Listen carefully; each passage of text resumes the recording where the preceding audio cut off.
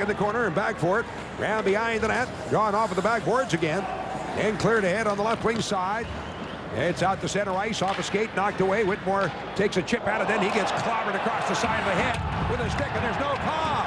No penalty as Whitmore got belted with a stick across the side of the head. A break in, a goal. Moving in. Keller pass. They shoot. They score. Off the left side. Hamilton. Keller gives it off. Chips it over the right leg of MacIntyre. It's a 3-1 game. I can't believe the stick in the head. And Darcy Burchell did not make the call, and it turns out ends up being a goal here as they turn the puck back in a nice little fake to the side, and they move the puck over, and who's standing there but Hamilton, the rookie, gets the goal here, and that's his 4th goal of the season.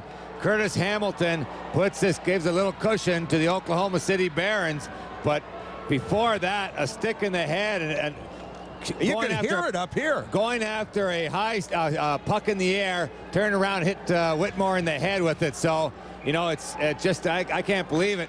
As you can see here, we'll see the rebound right there, right in the side of the head. That's where the puck came, and no call.